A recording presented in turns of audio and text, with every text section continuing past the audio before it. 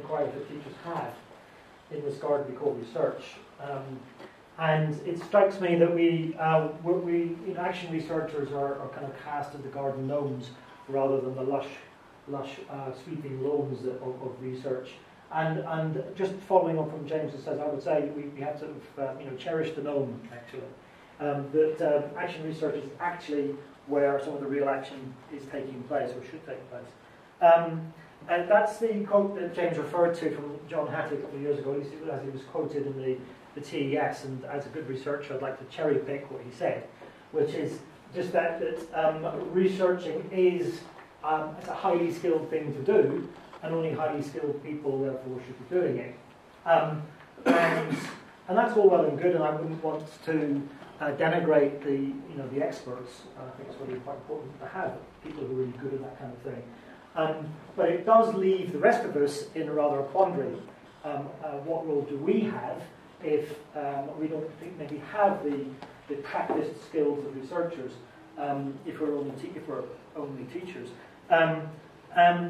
There's Heather Mendick is an educational journalist, and she was discussing this in the context of science.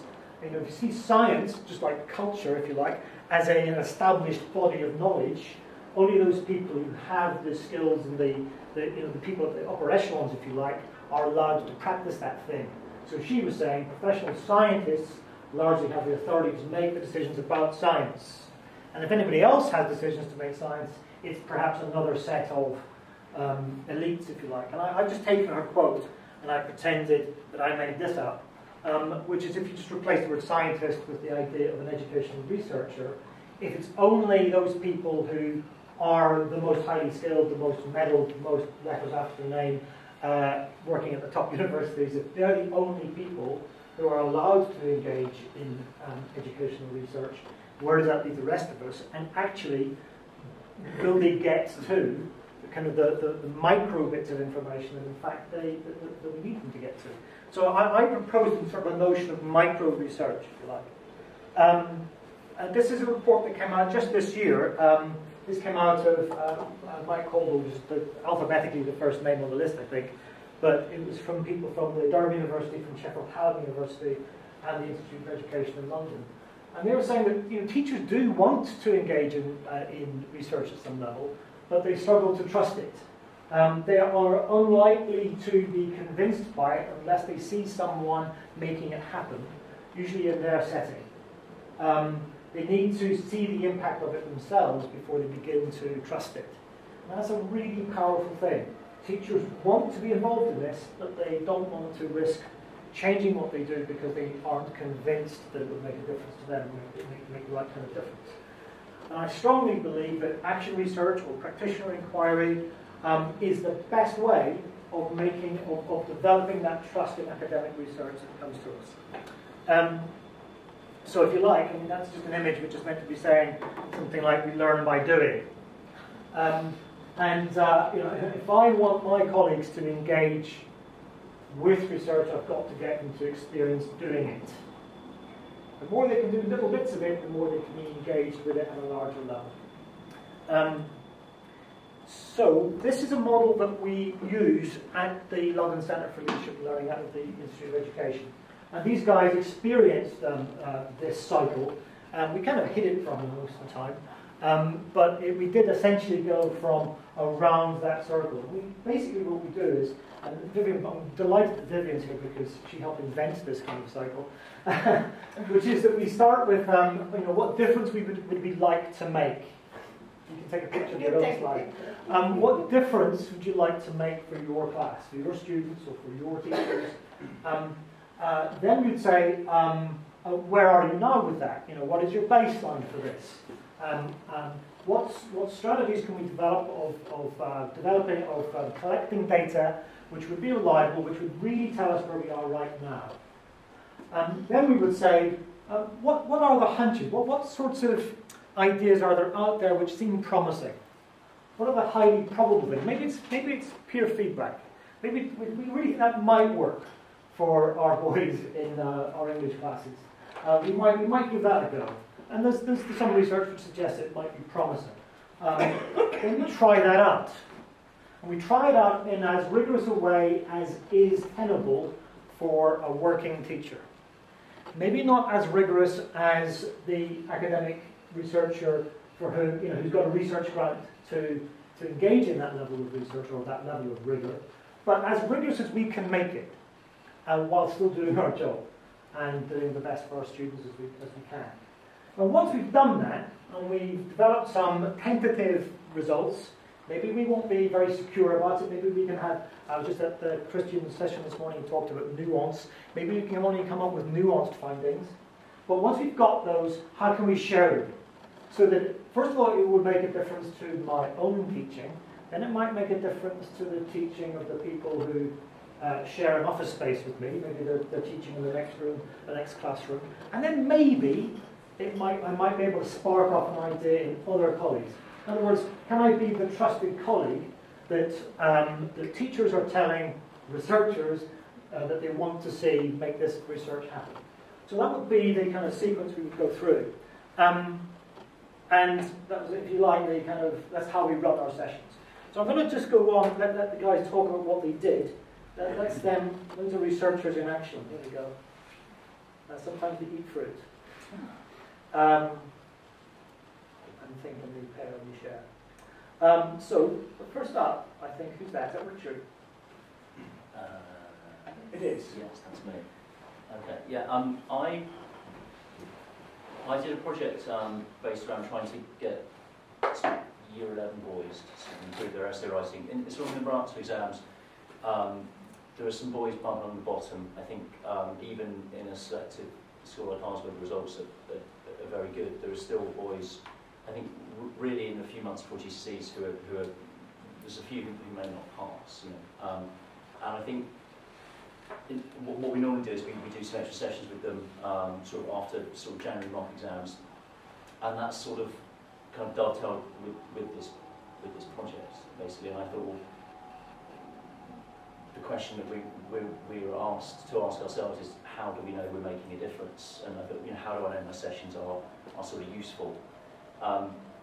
And so I was thinking about reflection and expertise, and the idea that people who are experts in these sort of fields, that generally part of becoming an expert in anything is reflecting upon it, thinking about your performance, what you did, what was good about it, how you can sort of get better, what you do next time, all those sorts of things. And my sort of hunch, I suppose, was that boys who weren't doing very well didn't really do this. It's not part of their natural kind of thought process. So I'm also quite interested in self and peer assessment. I think it's something we don't really do enough of in the school, and I sort of already spent some time in the classroom sort of asking boys about how they felt about these things and trying to get them to try them out and try to get them to get better at them. So all these things sort of came together essentially in me doing a series of sessions after school, sort of an hour and a half, where they also did essay writing, generally model writing a paragraph, then get the pupils to do a similar kind of task, writing their own paragraphs, then really swapping work, sort of peer assessing, and then sometimes self-assessing depending on what I did that week. And then after that, asking them to then go back and improve their work, and then after that, reflect upon the whole process, reflect not only upon their own work, but also asking them to reflect upon the process that I just sort of put them through. So each session, I kind of collected their written thoughts on how they felt about looking at other people's work, what they got out of it, and what they got out of people looking at their work, etc., etc. And it was really interesting. And I think what happened is, in the end, they did pretty well. I think that their essays got better. I mean, it's a difficult thing to measure, and I actually don't think my data collection is probably as good as it could be, but it's a sort of learning process. I think each year I get better at doing it. But I mean, what I found, there's a few things that I found. Firstly, the boys, because I sort of surveyed them, and they essentially spent almost no time reflecting on their work. When they produced a piece of writing, they didn't read it back through, they didn't proof it, didn't check it, and they very rarely seemed, when they got feedback, to actually think about it or apply it next time. It just wasn't really part of their framework, and they seemed to get a bit better at doing that during the course of these sort of 6 weeks. They consistently liked the sort of modelling approach, and I think what came out of that is often have an assumption that after 11 years of English lessons, they know what a good paragraph looks like, they know what an essay looks like. But actually, they didn't really, which, you know, quite surprising. And I think that what came out of that is also the idea that if you want to get better at writing essays, you don't necessarily write more essays. You actually practice the individual skills, and actually then the whole thing gets better, which was, you know, quite interesting to me, I think. I think ultimately, and the other interesting idea, which is probably something to explore a bit further, is that they seem to get better at self-assessment through doing peer assessment. If you give them very clear success criteria for looking at someone else's work, they start to practice those skills and then are able to apply them to their own. So I feel like doing peer assessment makes them better at self-assessment, therefore makes them better sort of learners. And that was it. Any answer to the questions next? Okay, so I'm a head of year at City of London. I'm head of year 8, and I became interested in the idea of mindset and Carol Dweck's ideas about growth mindset, and I was kind of intrigued as to what extent I thought that engaging with ideas of mindset might be the sort of silver bullet that allows year 8s to sort of unlock progress and, you know, encourage them to be interested in their work and see the virtue of effort as it went on. And what I tried to do is try to kind of take this intuition that growth mindset is a good idea and it should be something I should be trying to inculcate within the year group and see to what extent that held up. I also thought that as a school we gather quite a lot of data about students in an attempt to track their progress. So they get things like half-termly grade cards, which are teacher-assessed views of attainment and effort. So the teacher will interpret, I think you're putting lots of effort in, I think you're not putting huge amounts of effort.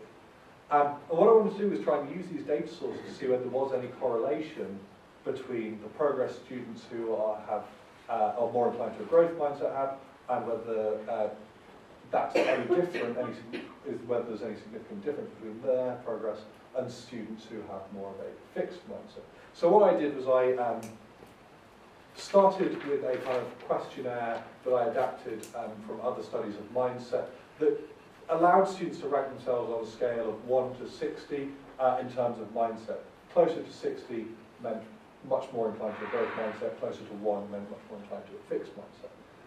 I used that as a kind of baseline of data, and then against those readings for 2 classes, I tried to track how students did and whether they made progress over the course of the year. Intuitively, if you're a growth mindset, it would suggest you would expect to see more effort because effort equals attainment as opposed to a fixed mindset where it's not necessarily correlated. And you would expect to see more progress and growth potentially. What I was interested to find is that didn't really hold up at all. There was no real correlation. I mean, interestingly, the vast majority of the boys who I surveyed were more inclined towards growth mindset. I think that's perhaps a reflection of their age, that, you know, they're in second form, they're in year 8. Their ideas aren't perhaps as fixed as they would become later in GCSE. We generally tend to get students in year 10 beginning to despair, I'm not really good at maths. So I'd be interested in kind of more longitudinal studies. Do their mindsets change? Do their attitudes change? Are their mindsets fixed, fixed mindset or growth mindset? And I'd also be interested in sort of charting the development over the course of a few years. Is a year a big enough window of time to see whether these mindsets bear out and see whether these ideas have any influence? And also, I'm interested in our data collection. Is our data collection of teacher effort? Is that good enough as a measure? Can we really say, as an outside observer, you didn't do very well, therefore you're probably not trying. Oh, you did really well, therefore you must be putting a lot of effort in. So it's caused me to kind of reflect on how do we assess how students are making progress, how do we assess effort, and left me with a lot more questions than I began with, which is probably always a good thing. That's what I did. Okay. Hi, I'm the head of religion and philosophy at CLS, and I was, as such, very interested in the subject of creativity. We study the idea of free will versus determinism as part of our course, and creativity is something that we say that we offer as a subject, so I really wanted to dig a bit deeper into that and see what that really involved. I started off with the idea, this was my initial thought, we need to define creativity. So I went through, I did a bit of reading, I did a bit of thinking, and I sort of came up with a variety of different definitions. And in the end, I was in a bit of a quagmire, because I thought, actually, I'm not sure if this is really very helpful as regards any kind of study. So in the end, I decided to sort of bin it and ask the boys through a questionnaire, what do you think, how do you define creativity, and how can creativity, in your view, be encouraged? So the initial questionnaire findings essentially came up with the idea that they thought that creativity, the place for creativity is mostly through homework. So in homework time they had the space for creativity, and they also felt like more open-ended projects would be quite useful to develop their creativity. And they also thought the debate and discussion helps to develop creativity based on the definition of creativity. And so I set up a project. It was a project that we'd already done. We did it the year before last, on my philosophy on life. Only this time I set it up responding to their questionnaire findings. So I responded to what they said. We had a little philosophy circle time, sent them off with their project, and I gave them a variety of things that they could do that they said might help them to be more creative. After they handed in their projects, I marked them, I handed them back, and then I gave them another questionnaire to see if they thought it would help them to be more creative. They did think it would help them to be more creative, this group of boys, but there's only 24 boys, so we have to say it's not really very statistically significant. In particular, they felt that giving them an option as to the way they presented their work, so they could have gone for a poster, they could have gone for an animation, they could have gone for all sorts of ways of presenting their work. But this is kind of where the unintended consequences came out in the final reckoning. They really took umbrage at something I instituted at the beginning, which was the marking criteria, where I gave them 20% of the marks for information, because I wanted to steer them away from this idea of just churning out information, and far more marks for creativity and presentation. And they really had a problem with this. They was discriminating against those who were better suited to turning over information. So the feedback I got was that actually I should consult them not only about what should make them more creative, but I should also consult them about the marking criteria that I used before I set them the project. And so the sort of unintended consequence of this whole thing for me was that actually that at the end of it, one boy said to me that actually the most creative thing we've done in the whole project was actually discuss the project and work through the project together and then reflect on the project later on. Now I hadn't thought about this definitely didn't fit in with my first approach of some a priori definition of creativity and then filtering something through that. Didn't fit with that at all. But the second consequence was it forced me to reflect a little bit more on how I teach them, essentially how much respect I give them. Because ultimately, if I'm going to say you should be creative, and I want you to be creative, I kind of have to trust that their choices that they make, in some way, are part of the creative process. So you'll see from the poster very tentative results, as it were, and certainly with no statistical relevance at all. But it really helped me to think about how we can take things like project work forward and enable it to be creative. So, and I enjoyed it. I really enjoyed it. It's good fun. Thanks, Jim. Hello, everybody.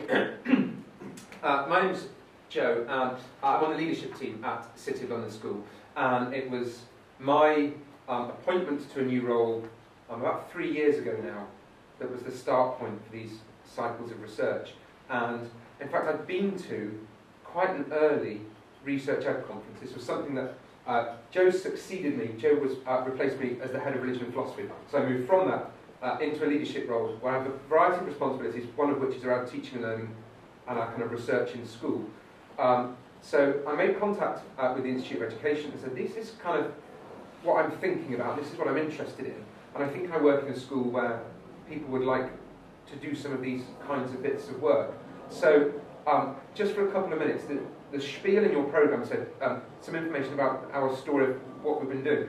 So I thought you might find it useful if you are a school leader or you want to take this idea back to your school, just for me to kind of explain what we've done and how it's worked, sort of nuts and bolts things. So we've been in partnership with the Institute for 2 years now. We've run 2 cycles of research.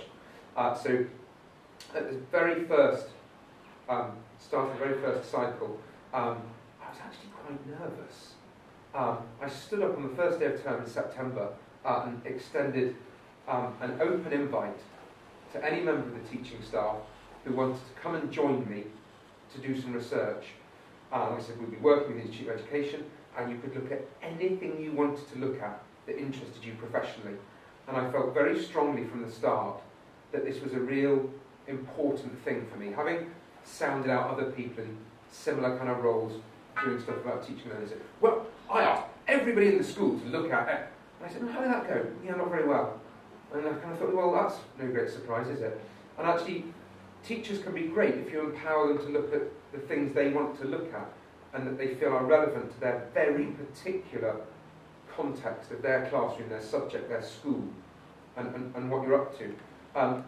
So I was quite nervous to start with, and 9 members of staff joined me in the first year, and they conducted bits of research, almost exactly the same as this, that Mark showed you the cycle of. It happened in school, as well as feeling that I wanted to empower staff to look at what interested them. I felt strongly that this should not be squeezed into additional time. I kind of think that's unfair. If you are a teacher who is keen to improve yourself, shouldn't we as schools be supporting that?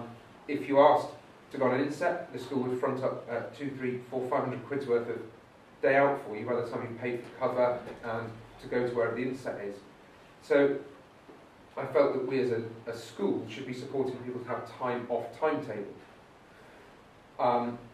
People from who came the first time? Professor Graham Hanscom was the researcher we worked with. So he came in about twice a term for about half a day, and I moved those slots through the working week each time.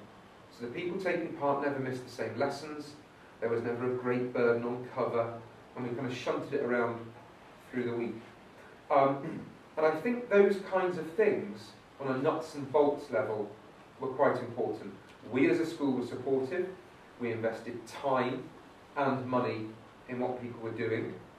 We, I think in asking the Institute to come and work with us, I think engaging external expertise gave real kind of validity and a degree of prestige to what we were doing, I think. That this somehow took it beyond just a group of teachers wanting to talk and reflect on what they were doing, and that we had an institution enabling us to be more rigorous in what we were doing. The result of our first year of work was a number of posters like these. So it started last academic year. I ran an after-school poster conference. So we had the posters printed up, as you can see around the room. I put them on boards. We had a nice big room, and I invited the teaching staff to come and have a look after school and chat to the people who had done the research. It was fine, but on reflection, I don't think that many people came. So part of the value of research is to make it public, to share what you're doing with your colleagues or with the wider community. I don't think we made enough of it. So at the start of this year, I carved out time in the whole staff inset, and all of these posters were displayed for the coffee break that followed us doing a pitch about what we've been up to and inviting staff to join this year. So this year will be year 3. Richard and Joe are going to, if you like, further professionally develop themselves by being our research leads this year and working with colleagues. So I'm looking that we continue to develop people and to build capacity within the school. And at the current team sheet, there are 5 heads of department who said, actually, I thought that was really interesting, your presentation on Monday. Please can I come and take part? We have English, religion and philosophy, learning support, maths, geography, heads of department, plus 4 other colleagues. And I think that's fantastic in a school to say these people would like to take part and involve themselves in this stuff that I feel should be really relevant to your own particular context. I'm quite enthusiastic about it, and I feel it's been a real success for the people who've taken part. And I feel if I, in any way, can share that with you or your schools or talk to you about what we've done, then that is a good thing.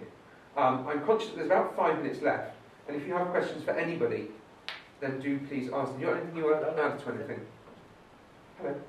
Hi, I'm very new to teaching, so I am sort of bottom of the rank and not senior sort of head of department, but my background is in medicine.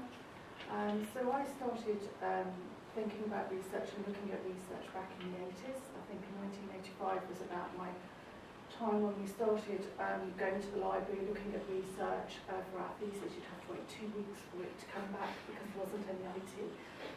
Right up until about, so it's only 5 years really since I started to move career, right up until about 5 years ago when we do scientific poster conferences online and things like that. And I think the biggest thing that I've seen with the difference in medicine and research and the difference in and I don't know whether, I'm hoping not to offend anybody at all, but do you think there's a reluctance for teaching staff to take part in research just in case it doesn't quite work out as planned? Because I feel everybody's very possessive about their subjects. They want things to work. It's got to be positive. And whereas in research in medicine, we were used to having not only access to massive amount of research, but if you were doing research in care, my specialism was ITU, if it didn't work, it didn't work. Nobody, you know, it wasn't an accountability or a professionalism. And I just wondered whether... I feel like these 3 guys already answered that. Yeah. They've all said, it didn't quite turn out the way I think. Actually, Richard's probably did, but Nick and Joe saying, well, I didn't really find anything that significant, but the process was interesting. Yeah. Or I found unintended consequences which have enriched my work as a professional. And so I would love to bring aspects of research into my role, though my role is just starting from a very basic level.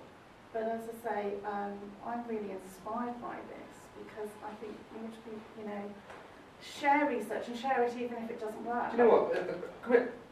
Unashamed plug. Do you wish to plug your website, which I think is a good example of how members of colleagues in schools can do small bits of research supported by you on their internet? Yes, indeed. So the Praxis Teacher Research, a very small little website that I set up so that teachers can share inquiries like these. I very much hope that we can get these ones up. And you guys also do quite long written reports as well as the posters. Yeah, it's worth a mention. So some people do. But can I just quickly add to that point? Because I think that some schools get it wrong in the sense that they make it an accountability measure. They say everybody's got to do a research project, and they might even go so far as to say you've got to do it on X. And that you can get out of that by by quite delicately saying it is an expectation that you're going to engage in this process. What the outcomes are, that's not accountable. It's like we want you to find stuff that doesn't work. If anything, that's more useful, right? Because then we can figure out what we can do that's better. My experience in research is it's all the more the better if you find something that doesn't work. In my school, we're actually looking at, that's the process we're starting this year, we're going to have a look at asking people what is their plan over the next 3 years. And even though the research element is going to be part of, we've now moved away from performance management to actually performance development, so that SLT have really kind of taken part into, like, you're not going to be, it's not going to be, yes, you're going to fail, no, or you're going to pass, depending on the research that you're going to get. It really is about our own personal development, and as a result of that, trying to improve teaching, and as a result, improving the learning. And that's been so refreshing, having been to other schools and like, no, you're going to do that, but you're going to have to be accountable for it. And I think because, at the end of the day, we still want the best for our kids, so even if it's something that's not going to work perfectly, you're still going to try to get the best outcomes. If it doesn't work perfectly, I know another thing not to use. Exactly. I was just going to add, it might be controversial, but where we are now, it is directed for everyone, and it's target one of you, professional development, but it's not your evidence that's judged. It's not whether something worked or not. It's your engagement in the process, and school have actually committed quite heavily to that. That in our meeting cycle, the hubs, which is I think what you guys have done, has been one of our meetings. So I think there's clearly a lot of different ways to do it, and we've gone down the lesson study route to sort of back it up. But I think if we started to judge whether things have worked or not as the criteria, then we've gone down the wrong path completely. It's the engagement. Yeah, I mean, that's what I was sort of trying to say, really, is the fact that I hope teachers don't feel underconfident in approaching research and don't feel as though it's got to work. I think that's the ethos of the school that we're in then. But it's a very well made point, though, and And I wondered why there was that's why there's a little bit of reluctance in engaging sometimes. The reluctance, I think, would be, you know, I'm an A-level teacher, so if I try something around year 13s, and not that it doesn't work, but it actually has a negative impact, it's their results and their university outcome. That's the kind of, it would be ridiculous to suggest that you have to get a significantly positive result or whatever, otherwise it's failed, because that's not scientific research. My concern, obviously, sorry, but part of the sore throat. My concern is if you're not a head of departments, like for example, like I'm sure a lot of us are, so you're an NQT, and they're like, you've got a billion things to do as an NQT. First of all, we can't even get on board in things like this. Or even if we want to talk about it, they're like, you're an NQT and you've got a billion other things to do, so your focus for this year is this. But actually, I've always been interested in this ever since I was doing my BA and then my master's and everything. And it's just the right time for me personally if I say that. But then, would you say that I wait until I've finished this NQT year? Or, do you know what I mean? It's, for example, in the whole of the department, I could be interested in all this. You know what? I go to my head of department, let's do this, like let's research to be able to understand our kids in our academy. But how do I get them on board to actually support me and say that, you know what, this is a great idea, I know it's going to take time, and I know the reason is because it's all about grades and getting them in curriculum. I would say the first thing is you don't need permission to try it. I mean, you know, you plan your lessons, you teach your lessons, and you assess the work that comes out of the lessons. That's not a million miles away from an inquiry cycle. Yeah. You could design that, you could adjust that in whichever way you need to do. Because your first job is to teach these kids and get them to make as much progress as they can and whatever. But you can design a very simple inquiry cycle around that, which looks just like teaching, but you're making a little bit more conscious effort to gather data which you wouldn't otherwise have gathered, and then present that back to the head of department you feel might be a little bit reluctant to let you do this, and say, look, it does work. I mean, the process does work. Not that necessarily the results are better, but the process does work. I have learned something which is worthwhile. Maybe you want to try something as well. Can I just sneak in there, though, because that's good professional learning and development. And any kind of inquiry project is about professional learning and development. It isn't only about the outcome. At my place, I mean, NQTs follow a specific program apart from, that's different from professional development, but they are highly encouraged to actually take any elements of research and share that with their team to be able to go further with that. I mean, I think based on what Richard said about his own project in terms of how do you achieve mastery of something, well, it's about sustained reflection and thinking about something and how you improve it. I think we can apply it to that. There's a way of developing yourself as an NQT. Essentially, what you want to be, you want to be a reflective practitioner. Someone who thinks about, what have I tried? How has it worked? How might I do it differently? I'm saying that is a process of how I improve. I think I'm not going to mention names, but it's just a particular school that I come from. It's just very focused about, we're going to get this done. You don't have to think about that. Like, it's just the first week, and it's giving me hell in Sorry. We'll be given hell if we delay lunch. But we'll be clearing up. So if anybody wants to sort of hang around for a few minutes to continue the discussion, that'd be great. But thanks for coming. We thought maybe you would turn up. So thank you. Teaching. Oh, what Mark, I didn't. Right, okay. Should I write it down? Yeah, thank you.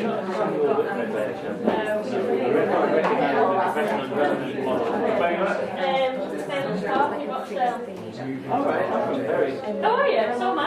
Are you? Yeah, Sunnybank girl. Sunnybank. Yeah. All right.